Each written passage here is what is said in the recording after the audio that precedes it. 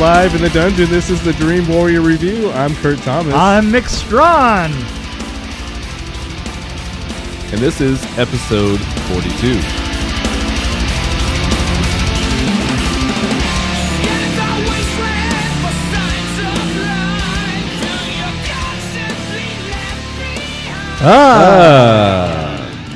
A family man becomes a vigilante. Wait, a family man becomes a vigilante killing machine when his family is violently attacked by robbers. Exactly. And he's a doctor. I love it when that sort of thing happens. He's not an architect, but he's a doctor. Well, yeah. He's an architect doctor. Which, I love movies that do multiple screens. Multiple screams? Like, split screens and then multiple like things going on at once. I like that. This film didn't do that. Yeah, it did. A couple times. Did and it? One time, the first time it did it was when you were in the bathroom. Oh, good. Okay. And it was a split screen. Yeah. We'll get into it later. Okay. And then there was like another scene where they were showing multiple scenes. You don't remember that? No, I They had don't. like at least 4 different things going on at once. Really? Yeah. See, I should be paying attention. A little montage action a couple times. Yeah. Montage? Yeah. The first montage. Isn't that a French word? You went to pee during the montage. Oh, okay. Well, So we'll call did that anybody get killed during the montage? Yes. Yeah, okay, well. Then I have nothing to say. You left right when the was hitting the fan. When he took a huge turn. His character arc took a big turn. Can I say that this film really had some great makeup effects? Yeah. It you did, can say that. really. Yeah, I mean, there was.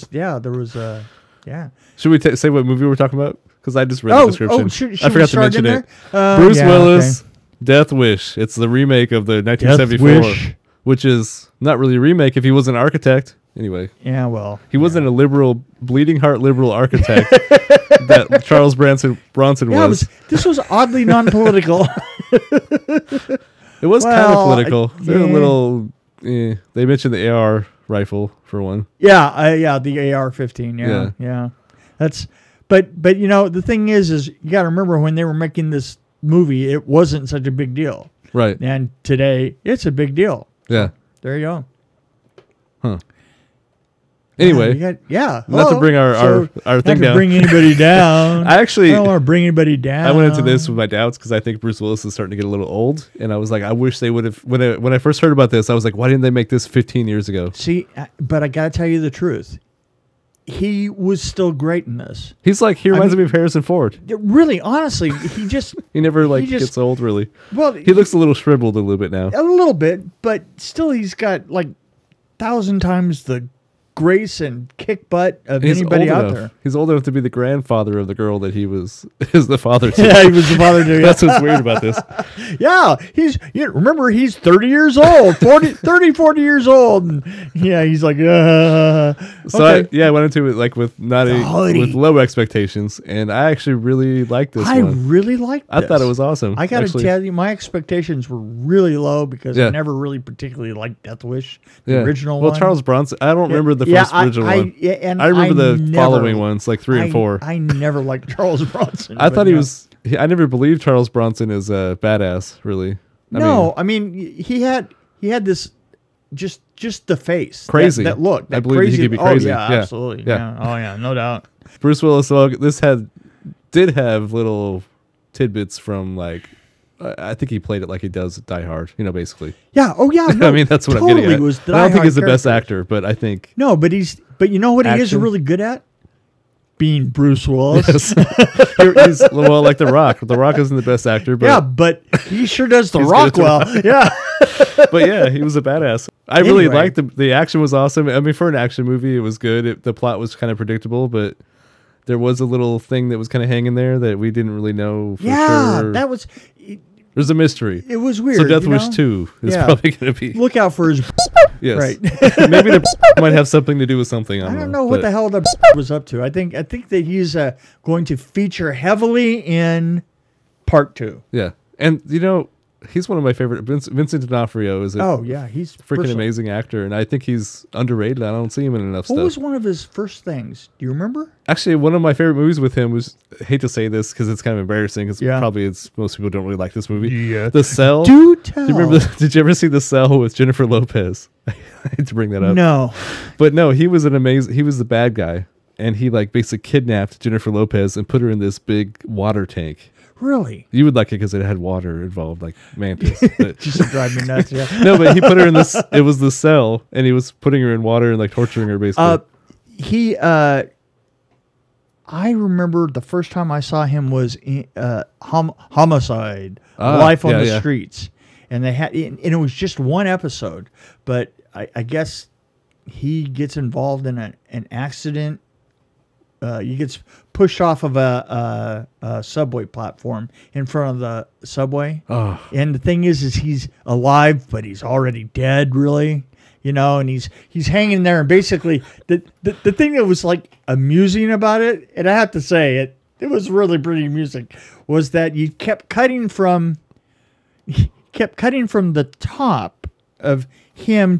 You just see this much of him, right? Right, just the top part. In between the the thing in the subway platform and the subway car, right? There was just that gap right there, and he's in it, right? And he's in it from about chest high up, and obviously he's facing away from the car, right? But then they kept cutting down to underneath where his body is facing the car. Oh, okay. See? Yeah. So he's dead man not walking. That's pretty twisted. Yeah, it was twisted. But the thing was like this is as soon as we get him out, he's not going to make it. And his wife is jogging around town, and they're trying to find his wife, and it was like, but I really liked him. I was like, wow, I almost kind of wish he'd lived through this. Yeah, but he wasn't going to. Well, Well, The Cell is one that it wasn't his best movie. I mean, Jennifer Lopez isn't the most amazing actress, but it was a movie. It was about a crazy guy and he was really awesome at playing crazy. So I like him better doing that than I did watching, CSI or whatever it is. He's on now. What is he on now? What is he on now? He's on one of those CSIs. Oh, I remember Full Metal Jacket. That's right. He was on that. He was the one that... Really? He's the one that went crazy in Full Metal Jacket. Oh, that's right. He plays crazy right. He plays crazy great. No, he does crazy really well. Yeah. Law and Order. That's what it is. Law and Order. Yeah, sure. Criminal Intent. Oh, he was in that forever. Yeah. Yeah, I mean, he actually got 141 episodes at least. Yeah, because it was enough episodes for him to get to go from skinny to really heavy back to skinny again. Right. Never understood. Yeah, he's no munch though. I gotta say. He's what? Yeah, no, it's true. No, but yeah, he's an awesome actor. I think actually all the acting was pretty decent. I actually like the guy that came from I don't know. I have trouble with names. I'm never good with names. The guy that was on Breaking Bad. And he was the brother-in-law that was the cop. I guess he's been typecasted. I have a huge hole in my, I've never seen Breaking Bad, and I think that's a hole in my recent social experience class. That's I keep telling my wife she would probably like that one. I've tried to watch it several times. I just find it incredibly dark. I mean, that's what's good about it. Especially the first 10 minutes of the first episode is great of the Breaking Bad. It sucked me in. I'm like, I gotta see more. It opened with him in his underwear in an RV driving like a maniac. I mean, right? Yeah, but yeah. Oh, so the guy's name is Dean Norris. Oh, yeah. Okay. Well, there you go. But yeah. Oh, he was. Bruce Willis was in that film too. Well, that's the one I just saw though. Oh yeah. I thought the daughter was good enough. Dean Norris was great. The cop partner was decent. I mean, she was. He was. It was kind of like the daughter. Daughter was kind of. Yeah. The wife was. I thought the wife was good. Yeah. Right. Elizabeth Shue. Yeah. Oh, let's talk about the effects and stuff because there were some amazing things going on. And they're horror. The makeup effects were. And the weird thing is I guess they just knew that they had a great effects guy to do makeup effects because the 2 cases of it was like, oh, it surprised me. I was like, well, that's supposed to be just a normal death. Right. It's suddenly a horror film. It was just the detail of it was awesome. And there was one shot outside the house that reminded me of Halloween, where they kind of creeping up on the house slowly. Oh yeah, they did a couple of point of view shots, and that I kept thinking, oh, he been the brother, but it didn't turn out to be. So in the beginning, they had like a really long shot. I was hoping they would stay with that aerial shot for longer than they did, and then zoom in. So they just cut to the police car. Yeah. And then the long shot where they were following him all the way into the surgery. Oh yeah, like all the way in from the building, all the way West through. Wing shot. It was like 2 shots. The really. West Wing shot. Yeah. They broke it in. I think they broke it up too much. I was wanting to see it as one big shot, kind of like a Boogie Nights type of shot. Well, yeah, or the West Wing shots. Yeah, right. Yeah, absolutely. Yeah. So, and there was some gore, shockingly gore. Like, yeah. So if you have a problem with blood and guts, if you have a problem with blood and guts and people getting shot in the head and seeing the results, yeah, that's a problem. So the first montage you missed was amazing because it was him like doing surgery, pulling bullets out of people, right? And at the same time, he's loading a gun and learning how to shoot it. Oh, and putting bullets in people. Yeah. So So it was like a symphony. Juxtaposition. It's like a symphony of violence versus, savior. I don't know what I'm trying to say. No, but that was it was like music. I like how they did it. It was like music. And it was a very short montage, and that was right before the turning point where he's like, he makes that right. He did, but takes boom, boom. Yeah, exactly. So the guy in the hoodie, a white guy in a hoodie. White guy. You never hear that. I like that white guy. And if you like ice cream men, this is definitely a show for you. Or maybe, if you like ice cream, maybe not. No, I don't know. Ice cream men. So what are you going to give it? Oh God! I mean, come on. Well, see, I'm looking at it as a Death Wish. Mm-hmm. It was much better than the original. Mm-hmm. Don't you think? Oh yeah, I was surprised. No. I was surprised. It really kept me in my seat. He really blew Charles Bronson away. I mean, no, absolutely, and for the fact that it was just kind of a very average film. It was really done well, but it was Eli Roth, and I mean, that's his thing. I mean, he does that kind of film, and he does it well. I think it was kind of a run-of-the-mill action movie, but I think I'd rate it higher just because I enjoyed it so much. Yeah, I mean, just for the sheer enjoyment, I'm going to put it at 4.2. Whoa. 4.2 M15s. So that's 4 M15s and the bump stock. And the illegal bump stock, I might add. I'd put it, I guess. Soon illegal bump stock. Yeah, overall, I'd put it at a 4, even 4. Yeah, you know what it reminded me of? 4, 1, 2, 3, 4. It reminded me of something. Oh God, here we go. It No, I mean, I can't wait. What did it remind you of? Story time. It's story time with Mick. Story time with Mick. Story time with Mick. Story time with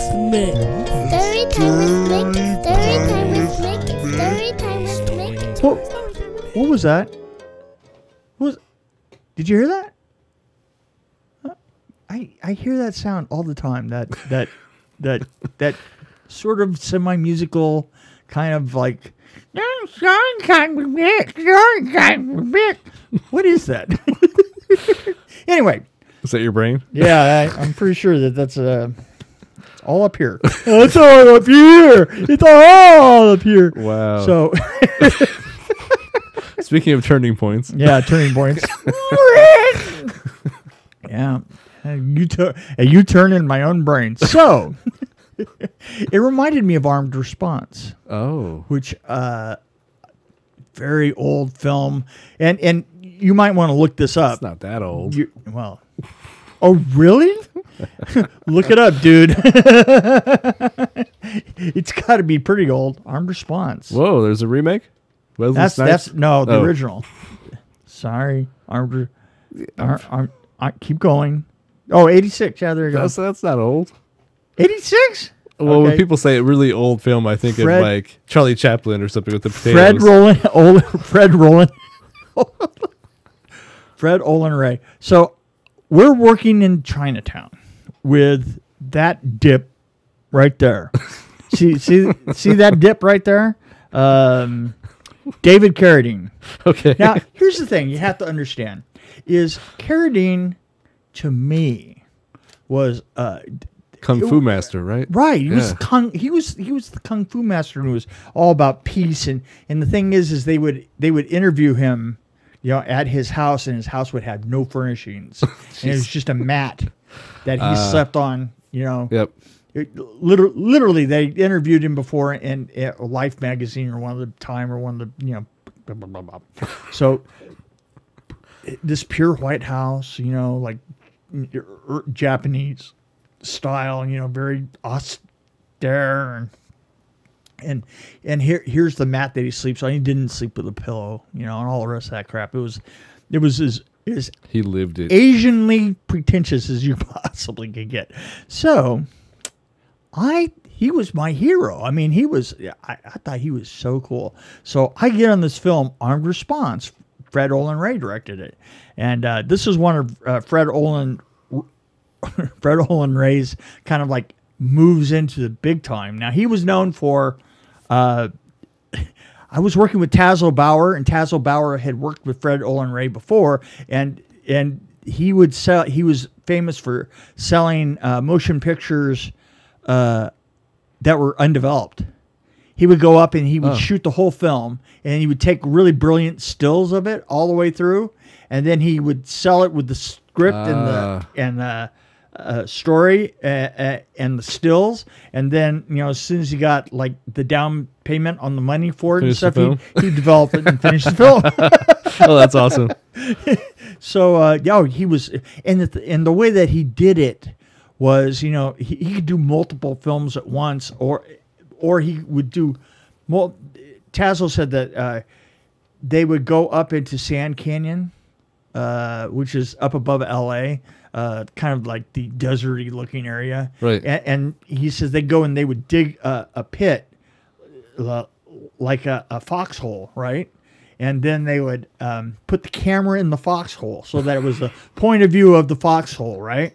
And they would have actors all set up and run at the camera, right? And Tazo would do an air mortar explosion. All this crap would be thrown up in the air, and they'd come over, towards the camera. And that would be one shot, and then they'd turn the camera like a quarter, and they'd do it again, and they'd come all the way 360, all the way around, and keep going.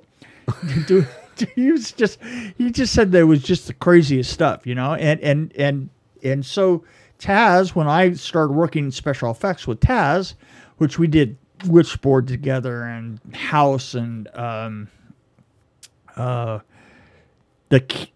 Kindred, the Kindred, but just a bunch of horror films in that period, just doing special effects, and so Taz brings me on to Armed Response, and I get to meet this guy.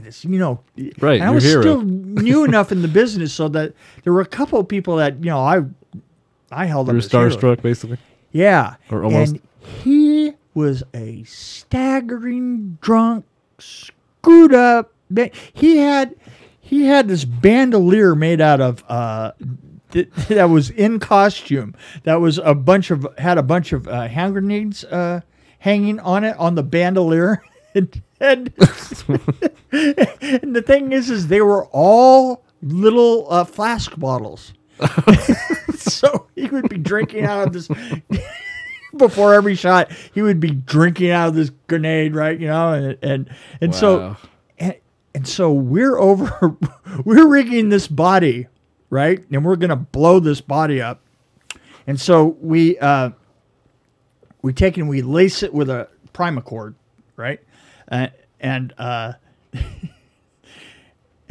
we're rigging it, Tazo and I are both looking around it, and we're like, I'm digging holes in the foam and bringing the primacord around here and here. And primacord, just by the way, for those of you who don't know, it's basically an explosive. It isn't really an explosive technically, because what it technically is something that really burns incredibly fast, so fast that it looks like an explosion. Tassel used to describe it as this. If you had a piece of primal cord that went all the way from New York to California, and somebody was in New York, and you knew the moment they lit it, you wouldn't have time to pull it out of your ass before it blew up. That's how fast it burns. It was that fast? It was that fast. And therefore it sounded like an explosion, because it was that violent. That violence was what. So it was just this cloth-looking cord that was a hell of an explosion. So we're drilling holes and we're rigging through and just being very careful with it. And he would pass the hole. He would pass it through, and I'd grab it from the other side and go through another hole and send it back and da-da-da-da-da.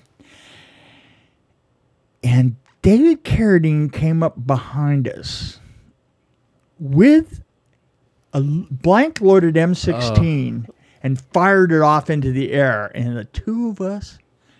Oh my gosh. Oh my God. I swear to God, I jumped so far. And honest to God, I just knew I was dead. It's like I was just having a moment there, Wow. I mean, I've been through a lot of crappy things, but that was really crappy. So he was just being a dick, basically. Oh, he was just being a complete dick. So later on, we're shooting Sweeney guns. Now, Sweeney gun was it was a gun that fired a ball before paintballs. Yeah. But it was specifically made. It was like hand built by this guy Sweeney, and if you were a effects guy, you could rent them out from just his. I mean, he didn't sell any of them. He just rented them out, and all of Hollywood bought them all the time. Huh. And it was a clear plastic ball about that big, and you could put anything you wanted in it. You could put dust in it, and you could make it look like if you hit a brick wall, it looked like a bullet hit a brick wall. Yeah. You could put Zerks in it, which are little. Zerk is kind of like a small kind of explosive. They're what they make poppers out of. Oh, okay. Right? Yeah. So we put, like basically what you would put in a popper, we'd put those in. We put all kinds of different things in them, right? You could put blood in them, all kinds of stuff. So later on that night, like 4 a.m, we have to shoot dust hits against a block wall. One of us is shooting dust hits, and the other is shooting Zerk hits, supposedly like on a metal surface, right? Right. And and we had to shoot right behind him as he ran in front of us. Right. And I think that we actually caught him like 3 times. Like he's like, "No, you guys are freaking amateurs! I'm so sorry, Mr. Carradine. I'm really, really sorry. I'm so tired. It's been such a long night." Oh man. And oh God, we were just brutal with him. It was tit for tat. That's Right. That's the way it was. And he turned. And the thing is, he was such a dick. There wasn't anybody that could complain to, because everybody was like, "Oh, I'm sorry. Oh, that's man. terrible. I can't believe you guys would do that." While they're clapping, right?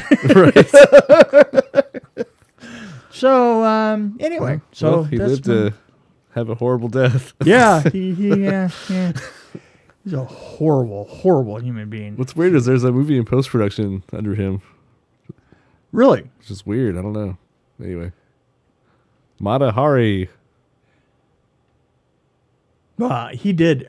He was known for doing the cheapest films in the world. And I should talk. So. Oh, look at that. I'm looking at... Tassos? Yeah, that's Tassos' Tassos. IMDb page is pretty interesting. House. Killer Clowns from Outer Space. See, that's one that I've always liked. Yeah. That's a classic. I was with him on the Kindred. Witchboard is awesome. Yeah, right down the line. Da, da, da, Armed Response, House, Runaway Train, and then by the time we got to A Nightmare on Elm Street, I had started doing art department stuff. Isn't House the one with the? I remember the graphic on the box was like a finger or something. Yeah, something like that. I don't know why I remember that. Yeah, it is. Look. Yeah, right. Yeah, I remember that. I remember renting that. Okay, we're done. Yeah, right? We're done with this one. Sometimes they just die of old age. That's right. I'm sure that's what this one did.